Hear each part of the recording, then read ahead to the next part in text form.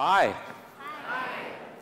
We are so fired up that you're here, and whether you're watching online or you're at our Kitchener campus in our West Side auditorium or in our main auditorium, we're just thrilled that you're here to be a part of our time together.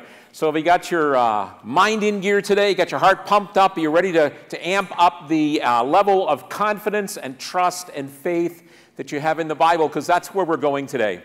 You know what I really love? I enjoy checking out whether my faith, what I believe, has some veracity, has some legitimacy behind it. I love getting into debates and dialogue and discussions around what I believe with people who maybe don't believe the way that I believe. I love reading stuff that's countering what I believe. I love reading stuff that's supporting what I believe. Because if what I believe isn't legit, if what I believe can't be supported with a measure of fact and logic, then I really don't want to lean into it. If my faith isn't substantive, I don't think it's something I want to live out in my life. And so we have launched this series in particular to deal with one of the areas where I think it will amp up your faith, and that's the whole area around the Bible. And we've called this series simply, Can I Really Trust the Bible? Here's the question. Can I really trust the Bible? Can I really trust the Bible? Can I really trust the Bible? That's really the critical question that we're asking and answering in this series, okay? Now, we started this last week, this series, and it's 5 weeks long, and so we had last Sunday and this Sunday, in which I'm trying to answer this simple question. How did we get it? How did we get the Bible? And I did part 1 last week, and I'm going to do part 2 this week. And then we're going to have next Sunday the most amazing event in the history of the universe, right? It's the resurrection of Jesus from the dead. You got to be here. We got Good Friday services. We got our services on Sunday. And oh man, it's going to be just awesome as we celebrate the resurrection of Jesus together. That's going to happen next Sunday. Then the week after, so on April the 8th, I'm going to jump back into this series. And I'm going to talk about why should we trust it. I'm going to talk about some general reasons why you can put your trust in what the Bible says. Some general reasons why, having made a claim thousands of times and thousands of times over again in the text that it's ultimately from God, why it actually supports that claim in some very, very unique and special ways. That's the 3rd week in the series, the week after next. And then we've got 2 weeks when Steve Malinowski is one of the people in a part of our church that speaks here often. He's going to take the next 2 weeks. He's going to talk about the Bible and science, okay? Because here's our basic belief. God created the universe and God wrote the Bible. So it is an impossibility for them to conflict.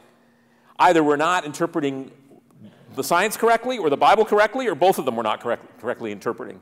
But they have to fit together. We've got to watch that. We're going to talk about that. And he's going to talk about absolute truth and the Bible. Is there absolute truth out there, like a standard that you can go by?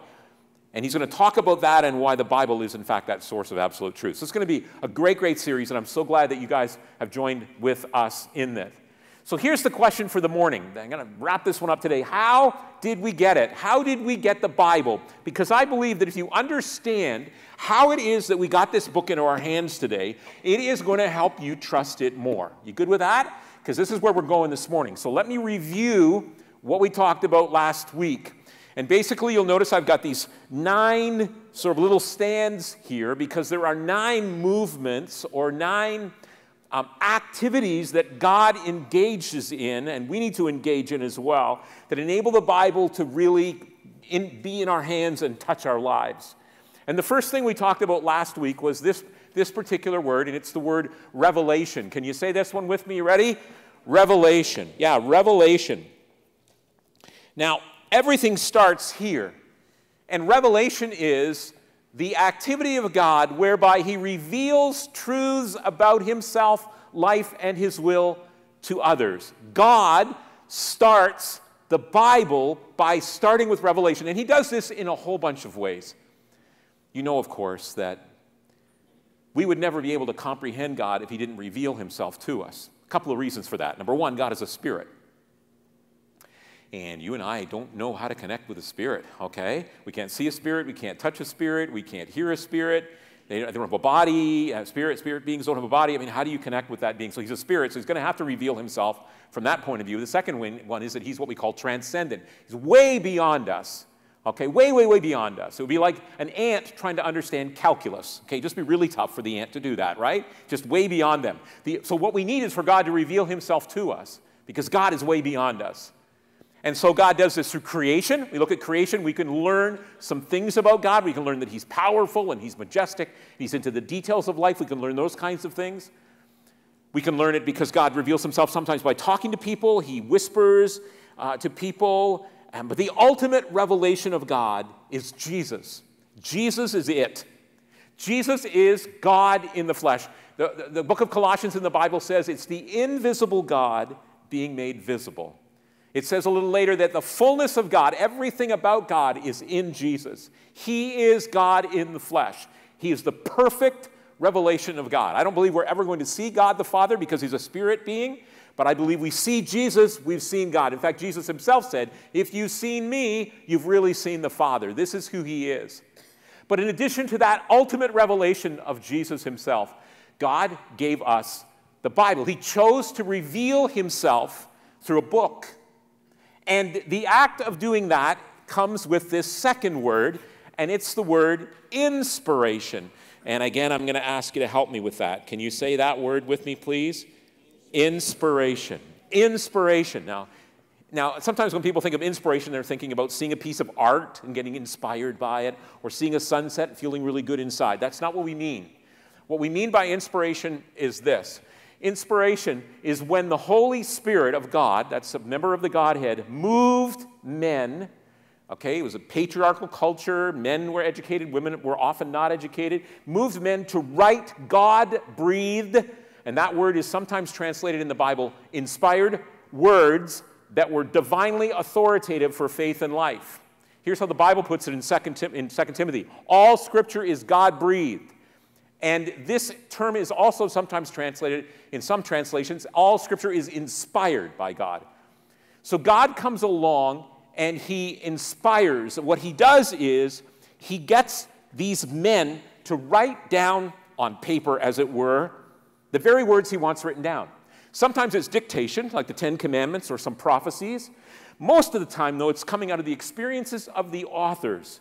They're writing poems. They're writing history. They're writing biography. They're writing their own experiences. They're writing theology. And God's Holy Spirit moves in them in such a way that what gets written down is what we call inspired. The writings are the breath of God. So these original writings penned by Moses and Paul and Peter and so on, all other people, were what we call inspired. They're God's breath, which means that those original writings are without error. They're completely from God, and we need to hear the voice of God when we hear them, right? We have Revelation, which in this particular case turned into a book full of books called the Bible. Another thing that happens all the way along here that I want to introduce, at least at this point, is what we call preservation. And preservation is the act of God whereby he protects Scriptures, protects the Bible from both internal corruption and external destruction. Let me talk about external destruction. This book is the most attacked book in history.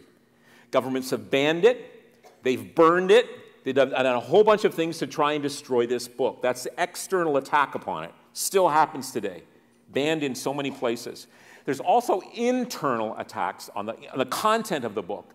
So arguments that, miracles don't make any sense. There can't be miracles.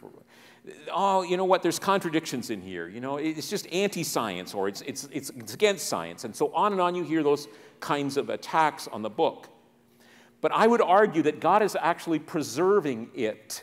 He preserved it against all kinds of destruction physically, even though it cost the lives of many, many men and women who died so we could have this book. And I would argue that the internal inconsistencies or errors that some would argue against, or conflicts around the idea of miracles and so on, we're going to talk a little bit about that. But here's what's really fascinating, and that is that the book is still the #1 seller in the world. I mean, it's just amazing how God has preserved it and continues to preserve this book. Revelation, God reveals it in writing. That's called inspiration, and then he takes care of, preserves it. Here's the next one. It's called canonization. This is a monster word that people with really tall foreheads invented. Canonization. Can you say that word with me, please? You ready? Canonization. Now, I don't think about a metal thing with balls that they shoot from pirate ship to pirate ship when you think of cannon.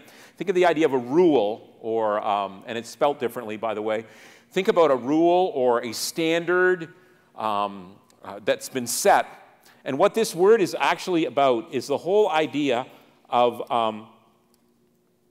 well, let me show you what it's about. Here's what it says. Canonization is the process by which books were recognized and collected to form our 66-book Bible.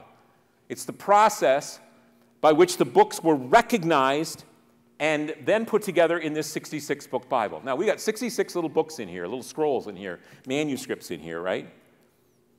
Why 66? Why not 75? Why not 50? Why these 66? Why would we choose these ones? Well, that's what canonization is all about. It's this process to determine which books fit into the Bible.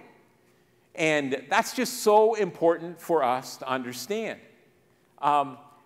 So last week, I shared with you that it's not like Dan Brown says it happens in the Da Vinci Code, or how other people say it happens that they pick the books to go inside. Because remember, Dan Brown sort of illustrates it by saying there's this big table, and a bunch of people came together, religious people, and they sort of decided this book is in, this book is out, this book is in, this book is out. It didn't happen like that at all.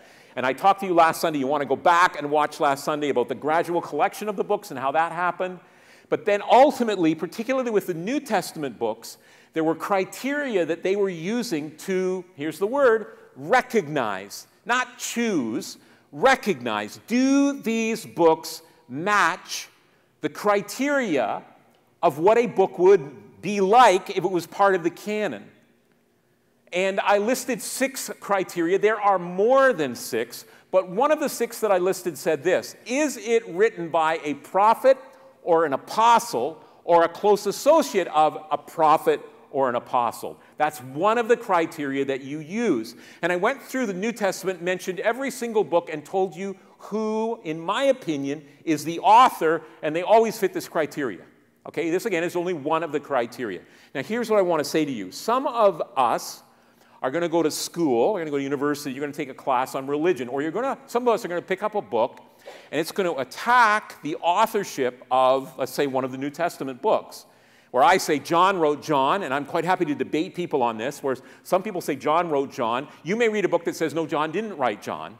Somebody else wrote John. And the inference may be, especially if you're in a classroom setting, where the inference may be that the professor may say to you, therefore, you can't really trust the Bible, because we don't know who wrote this book, and therefore it's something that's not trustworthy.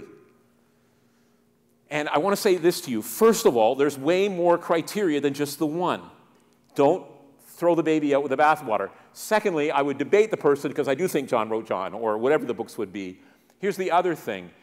Because there's more criteria, you don't have to get hung up on the one spot. If there's some questions around the authorship, the truth of the matter is there's other criteria that would support his being in there. And I illustrated it sort of this way. Remember last week?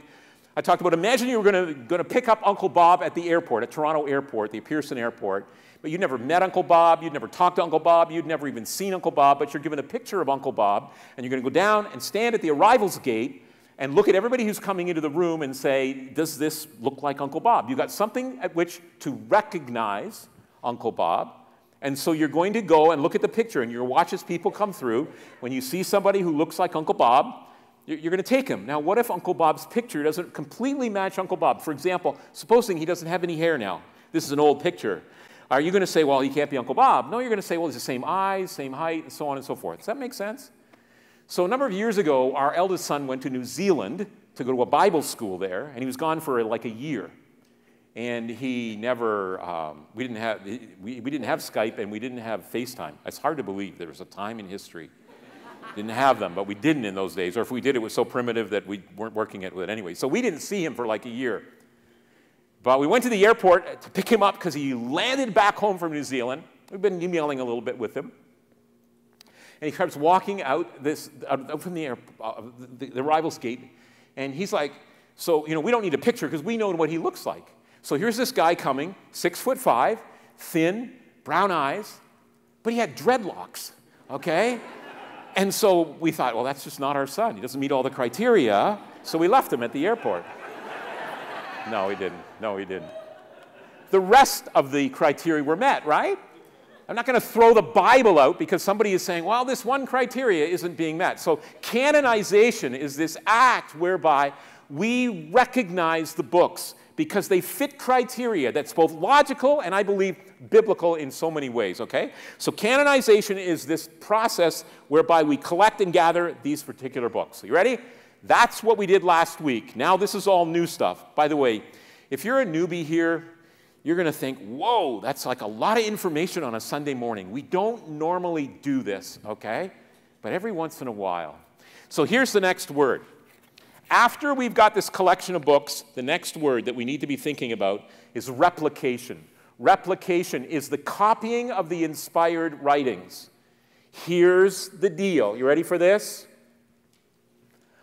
We don't have these anymore. They're gone. Zip, zilch, nada. There's just nowhere to be found. Let's think about this for a minute. Moses wrote his books 3,500 years ago. Okay, think about that. That's a long time. Way past some of you when some of you were born. This book was written, okay, on either leather or papyrus. Papyrus is like a paperish substance. And as time goes on, and the New Testament books were written 2,000 years ago, as time goes on, guess what happens? They deteriorate over time and with people handling them. So what needs to happen is replication. There needs to be a lot of copying going on. So here's what happens. So the Apostle Paul writes a letter to the church at Philippi, the city at Philippi, and the only person that has it is this really big, tall, tough guy in the church. He's the only one who has it. And so people are going, well, I want to read that. Can I read that? No, it's my copy. Well, can I read it? Okay, you can take it for a few weeks and copy it. So they would make a copy of it, and they would make a copy, and their friends would make copies, and it started to happen that way. And then they developed these what we call schools of scribes, whose full-time job it was to copy the scriptures, okay? How would you like that for a job? No Xerox machine, okay? You got to get a pin out, and you got to copy from one text to the other text. So there are copies that were made from copies that were made from copies. We've got thousands and thousands and thousands of copies, no inspired writings. Now, here's what's really, really fascinating. The amount of copies that we have of the Bible is way beyond the number of copies we have for any other ancient writing. Homer's Iliad, I think there are 634 manuscripts. I'm not sure they're all full manuscripts, just part perhaps. Tacitus, who was a Roman historian at the time of Jesus, there's only 2 copies that we can find. We're talking thousands and thousands and thousands of biblical copies. Full books, fragments, copies on pottery, copies in leather, and so on and so forth. When it comes to the Old Testament in particular, first half of the Bible, we didn't have a whole lot of copies until 1947. In 1947, a little kid was out with his sheep, and he started firing rocks into caves in an area called Qumran, right near the Dead Sea. You can see some of the caves up here. One of the rocks he threw into the cave made this weird sound, because what it did was it hit a jar like this. The kid went in there, opened up the jar, and when he opened up the jar, what he found were ancient writings. Some of them were from a variety of contexts. There was a group here called the Essenes, a very isolated group of religious people, and they were really into writing stuff. They'd written a lot of things, among them thousands of Old Testament scriptures. And they would often be in these long scrolls, rolled up sometimes, 8 meters long, 10 meters long, of these writings that were on these scrolls. And by the way, here's a kid firing rocks, and he makes like what some regard as the greatest archaeological discovery in modern history. Is that crazy? So I don't think there's anything wrong with throwing stones. I think it's a great idea.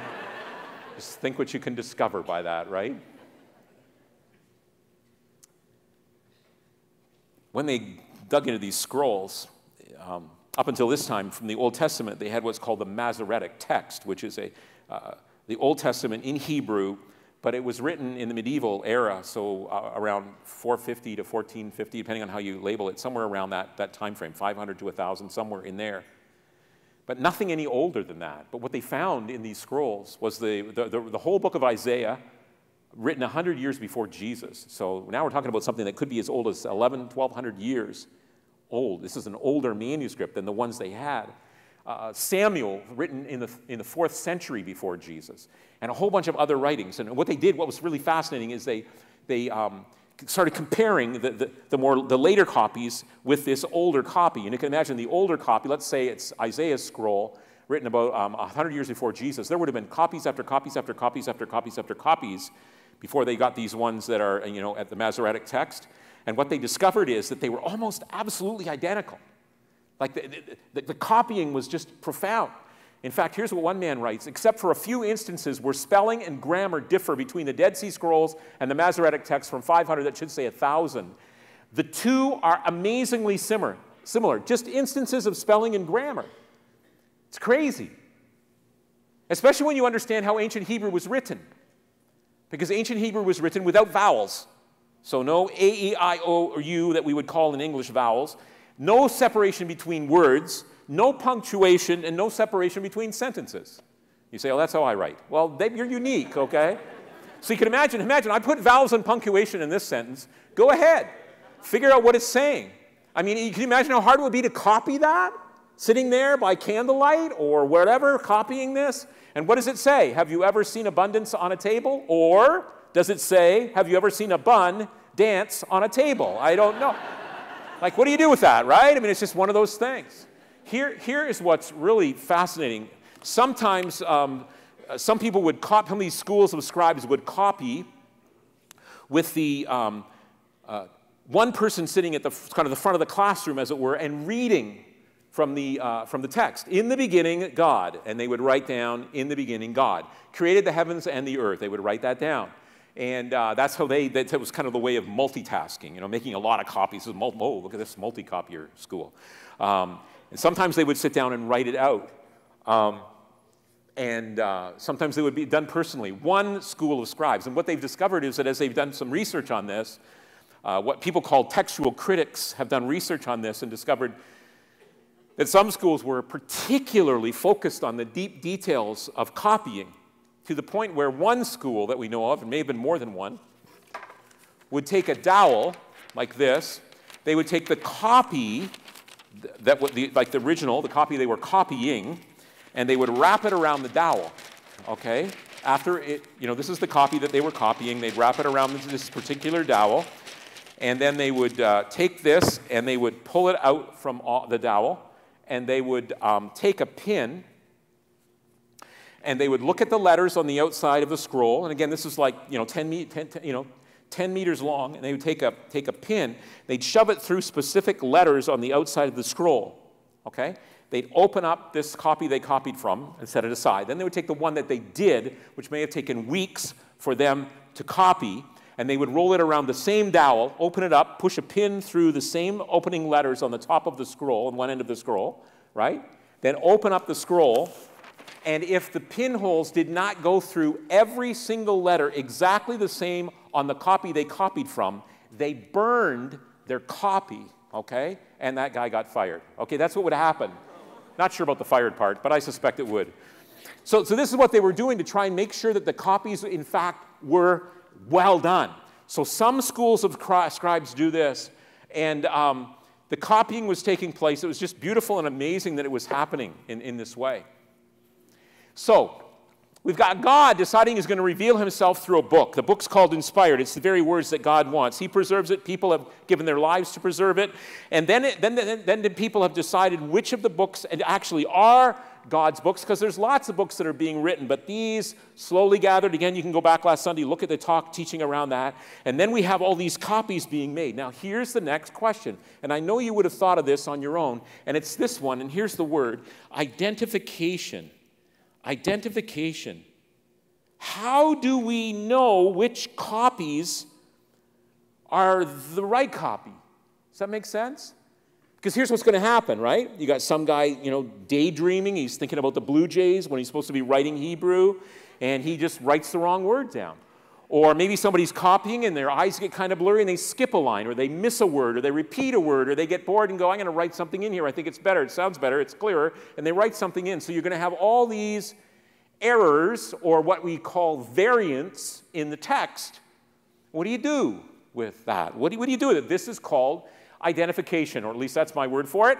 It's the act of determining the exact reading of the text of Scripture. It's the act or the art of determining what is the exact reading. I've got these manuscripts, let's say, before me of the Gospel of John, and this one has a word in it that this one does not have in. How do I determine which reading to go with? Well, there's a whole science behind this. And what they will do is they will look at the age of the manuscripts that they're copying, that they're looking at. They will look at the location. They will look at the heredity, or they will trace back the lineage of this particular manuscript, which schools were writing it, and they can be it's so interesting that they can do this by looking at the language around it and locations where they found the manuscripts and so on. And we're finding more and more manuscripts, and we're learning more and more about them, that they can be that exact, and they can start to weigh the manuscripts in terms of which one gets the greater weight and which interpretation would be better than the other one. How close, here's the question, how close to the original writings is the manuscript we have chosen to use as the standard for our translations? That's basically the question that they're asking. How close can we get to this? And here's what conservative scholars will tell us, that the difference between what we've got here and what happened there, they call it what we've got in our hands right now is veritably inspired. That if you look at the Hebrew we've got now for the Old Testament and the Greek we've got for the New Testament, they call it veritably inspired. One man put it this way: the New Testament can be regarded as 99.5% pure, and the correct readings for the remaining 0.5% can often be ascertained with a fair degree of probability by the practice of textual criticism. That's the science of identification. So here's the deal. 0.5%, and yet we have a good probability about what we're choosing for that 0.5%. It's pretty amazing. Pretty amazing. Let me kind of illustrate it this way. In English, the word you, Y-O-U, you know that word? Can be either singular or plural, right? So I can say I'm talking to you, and I might be talking to one person, or I can say I'm talking to you, and I'm talking to everybody in the room. That's not the case with Greek.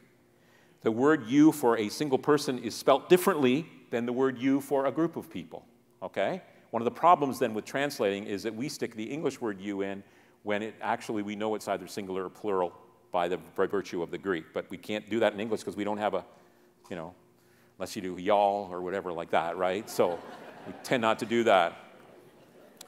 So I've had the privilege of studying Hebrew and Greek, not particularly good in either one of them, but in the process of learning them, I had to translate. So I translated books out of the Old Testament, translated books out of the New Testament. Let me play around with you with the New Testament. So I have in my office, I have both Old Testament in Hebrew and New Testament in Greek, and I have a Greek manuscript of the New Testament. And so it's really fascinating. So let's say, and I did this, let's say I'm translating the book of Colossians, which I've done.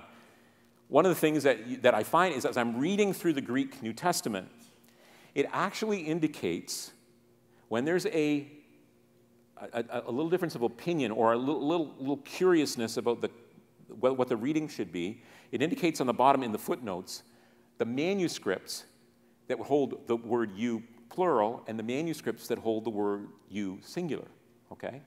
And they will tell you the reason why they chose singular. And it all has to do with what I mentioned earlier, the age of the manuscript, the school of scribes that copied the manuscript, the different geographical locations for the manuscript. There's a whole science around it. But it's so cool that here's the other thing that's so amazing, and that is this. Even though we've got this 0.5% differences, and most of the time it's spelling, it's word order. There is a section at the end of Mark. It's a little bit longer, but none of it has anything to do with core belief. None of it has anything to do with how you need to live your life. It's quite different from that. Just these simple kinds of copy variants. I was saying to Carol yesterday morning, we were just kind of laying there and in bed, just about to get up, and I said to her, I got a good question for you this morning. This is how my brain works. Why do you think we've lost the original writings? Why do you think we've lost the inspired text? Which, of course, is exactly what she wants me to ask her on a Saturday morning, right? Why do you think we've lost that? And, of course, she's going, I don't know, Ken. Why have we lost it? You're going to tell me anyway. Go ahead. So I said to her, and this is just pure theory. I mean, I have no justification for this. I could be totally wrong, and you're welcome to tell me I'm wrong. But I said to her, I wonder if it may be that the reason we don't have those anymore is because we'd worship this book. Because the scrolls were initially put right beside the Ark of the Covenant. Moses put them there, Joshua put them there, and so on. I talked about that last week. And the children of Israel worshiped the Ark. I mean, they took that box out into the battlefield. They led it first to sort of be like a good luck charm that would help them to win the wars. And what if we did that? What if we turned around and then we began to worship this book? Because we're prone to do that kind of thing. Or maybe another reason might be that God wants us to exercise some faith. He wants us to trust him. Isn't that true of relationships? That you want trust there? And so God is saying, trust me, trust me, trust me. I've given you more than enough to trust me. Just trust me for the 0.5%. Will you do that? And just put your faith and trust and hope in this book. So we've got God's revelation gets put in writing. It's called the Bible. It's inspired. And then he protects this. People protect it. The canonization is the collection or the recognition of the ones who belong. It's very obvious, very clear. There is this replication, the copies are happening, and then we need to identify the exact reading of the text. The next thing that has to happen along here for us to embrace this book is translation, right? And so translation is the act of rendering the Hebrew, the Old Testament Hebrew, and Greek into the receptor language. Do you know that the Bible has been translated into over 2,000 languages? Think about that. 2,000 languages. In many cases, or not many cases, in a lot of cases, missionaries would go into tribes who didn't even have a written language yet. They had no written language. They simply oral. And they would teach them how to write things down. They would teach them how their language could be formed in symbols and phonetics and so on. In fact, one of the guys on the band this morning, he teaches missionaries to go into places where they don't have a language and learn how to write the language. It's kind of cool. They would go in there and do this and often produce, after teaching them how to read, a Bible for them to read. It was really cool. In the English language alone, you get this now, there has been, over history, 100 different translations of the Bible into English. And sometimes if you're somebody who has the YouVersion Bible on your phone or on your computer, it's absolutely free. I want to pump it again. It's free. Please know it's free. And you can get this thing, and you can see all the English language, or many English language translations that are there. It's so beautiful to know that we can pick up this book, because we don't know Hebrew and Greek all that well, most of us, and we can read it in our own language, and it's just awesome what has happened with that. Now, when I think about the Bible in our English language, we can think about two key words. One is the word translation. This is rendering the Hebrew and Greek into the receptor language. Another thing that you can do with Bibles is what's called paraphrasing. A paraphrase is using your own words to express someone else's message or ideas. In the case of a Bible, it's somebody taking the message of the Bible and putting it into their own words. It's a big step away from a translation, but it can be beautiful. And when you look at translations, you're going to run into all kinds of them. And you may be saying to me, Ken, which one do I get? I get that question often. I would say, well, I always say to people, it depends what you want to do with it. Okay? So if you want to really study the Bible, if you want to really get into the nitty-gritty of the Bible, then a translation I would go with is what's called the New American Standard Version. The New American Standard Version, it's been out for a while, is what we call a wooden translation. They try to make it so close to the Greek that the English actually gets awkward. Okay? It's a little awkward. It's more difficult to read, but it is so good to dig into. It is so good to really dig right into it. Without knowing Hebrew and Greek, you can dig right into it and learn a lot of the nuances around what's being said. Okay? On the other hand, if you're wanting a book to just get up in the morning and read, a translation, I would recommend the New Living Translation. The New Living Translation, very recent, it just flows beautifully, and you'll find it's a great Bible to read. It's not so much a great Bible to study from. You can study from it, no problem, but it won't give you the same kind of insight that New American Standard will. If you want to get something somewhere in the middle, then you can use the New International Version, which is what I tend to use on Sunday mornings, okay? But again, there's lots of choices that are out there. As far as a paraphrase is concerned, Eugene Peterson has wrote one called The Message, and The Message is beautiful. He is a poet himself, a master of language, and he's taken the text and he's put it into his own words. Again, it's a step away from translating. It's not a book you would study, but it can provide great insights. It's a little bit like a commentary, a running commentary of the Bible. So we got revelation into writing, it's preserved, and then it's collected and recognized, it's reproduced. We identify from the copies which is the best manuscript. Then we write these translations. So the next step has to be what? Well, the next step has to be interpretation, right? We want to come along and interpret the text. What does it mean, right? Let me just say this to you. The vast majority of interpretation will happen just from reading. The vast majority of what you will get from reading the Bible, you'll understand. You will. Especially if you get it in a translation that you can really understand well. You'll be going, oh, I get that, oh, I get that, oh, I get that, oh, I get that. In fact, the number of places where it becomes more challenging and more difficult are very small and very few. They're there. I love it how Peter writes in the New Testament about Paul's writing. So the Apostle Peter writes about the Apostle Paul and says, man, he writes stuff that's really hard to understand, you know. And if Peter says that about Paul, I can say it about both Peter and Paul, that they both write stuff that's hard to understand. And they do. But what's beautiful about interpretation is this science of interpretation, which means I'm going to look, remember that we've got books that are written to a particular people group a long time ago, in a particular context, in a particular language. And we're going to try and interpret that. We have to step into that scene to understand particularly the more difficult challenges or passages that are there. But we can do it. And the cool thing is that there's lots of help this way. There has never been a generation alive like we are today who could understand the Bible like we can understand it. We have all these translations. We've got commentaries, which are books that are designed to help you interpret the Scripture. You can go online and get it for free if you go to the right sites, and you'll learn some stuff about the Bible there. It's just absolutely incredible. So here's what's happening. Revelation to these writings we call inspired writings. There's preservation and canonization. There's this replication that happens, multiple copies. We try to identify what the right reading should be because we've got all these copies with the inherent variants. Then we have a translation into our language, and then we learn to interpret it.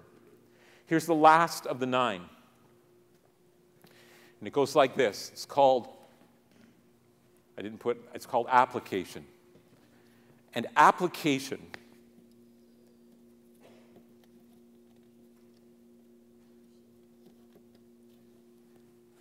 is applying the meaning of the text to life. And let me just say this. If you don't do this, all of this is useless. If you don't do this, there's no point to all that. If you don't do this, then all the people who have given their lives and all the people who have studied and all the people who have put this together so we could have this book, they shouldn't have bothered doing it at all. A lot of people end here. You got to end here, okay? In fact, listen to what the Bible says. Go back to that verse we looked at. All Scripture is God-breathed and is useful for teaching, rebuking, correcting, and training in righteousness so that the servant of God may be thoroughly equipped for every good, what? Work. It's what I do. It's how I live my life. Let's have some fun. This is the NIV. Let's go to the NLT, the New Living Translation I talked about earlier. It goes like this. All Scripture is inspired by God and is useful to teach us what is true and to make us realize what is wrong in our lives. It corrects us when we are wrong and teaches us to do what is right.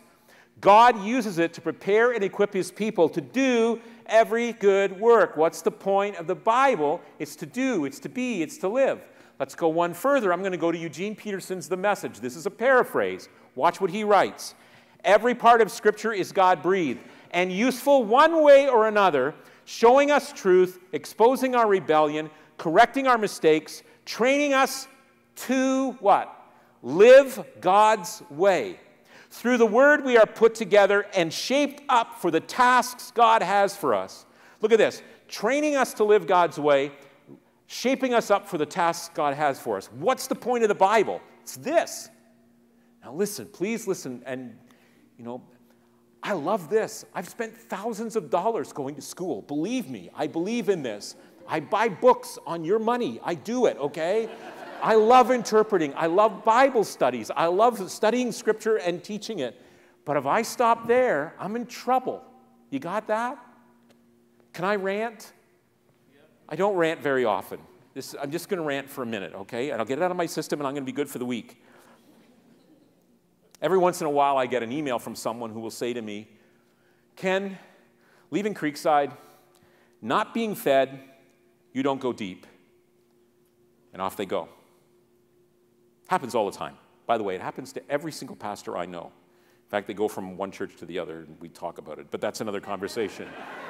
Here's what's interesting. And cross my heart, hope to die, stick a needle in my eye. Okay, you get where I'm going here? The same week, I will get an email from somebody who will say to me, Ken, been at Creekside for a little while. I got to tell you, I've grown so deeply. I'm feeling fed and on, and I don't know. What do I do with this, okay? Now, my rant is not about the quality of teaching that's here, okay? I know that people are drawn to different speakers by the virtue of who they are and what they teach and how they teach and so on. I get that. It's okay. I'm fine with that. I love it. Lots and lots and lots of great churches in town. I believe that with all my heart. My point is the definition of deep and the definition of being fed, okay? And I want to tell you, who do you think is the deepest preacher that's ever existed? Anybody for Jesus? Would you go in that direction? Okay, I'm voting for him anyways. If you look at Jesus' teaching, what does he teach? Turn the other cheek, which I had a tough time doing one time this week. I didn't want to. I did. Turn the other cheek. Love your enemy. Forgive people. Don't worry.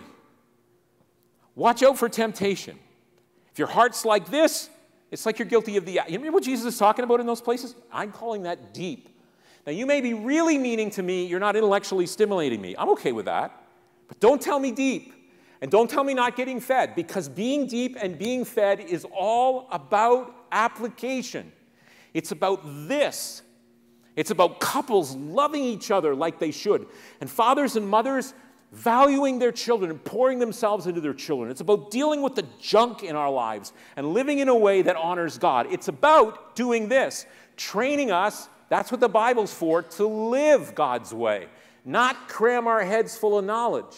It's how do I live? That's why the Bible is here. That's why it's so beautiful and so practical and so powerful. And that's why it's so hard. Because it isn't a head thing, it's a heart thing, it's a life thing. Can I live this out? God says, I want to help you. I'm going to tell you what the best way to live is, and I'm going to help you get there. So how are you doing with the Bible? Oh, thank you.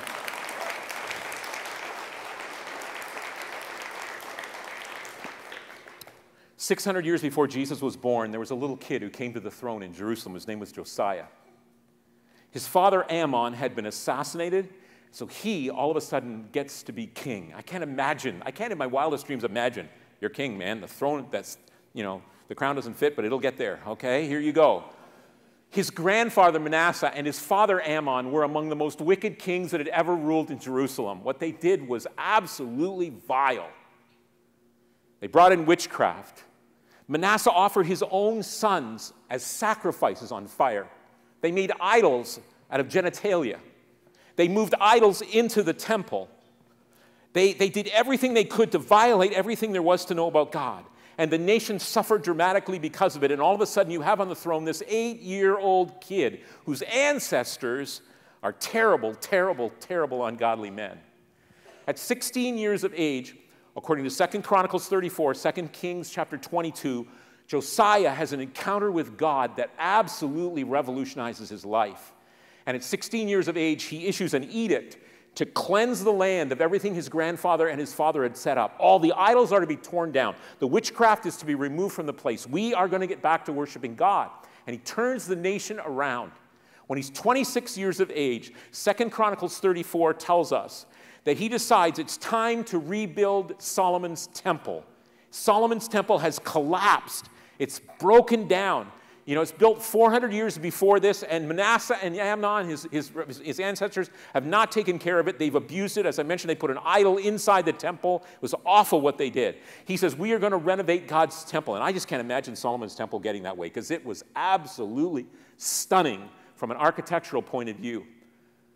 But he says, I'm not going to raise your taxes. I'm going to offer you the opportunity of taking up an offering, of bringing money for us to do this. And the people brought the money to such a degree that Josiah was able to say, let's make it happen. Well, while they're cleaning out the junk in the temple, Hilkiah the priest finds a scroll, but not just any scroll.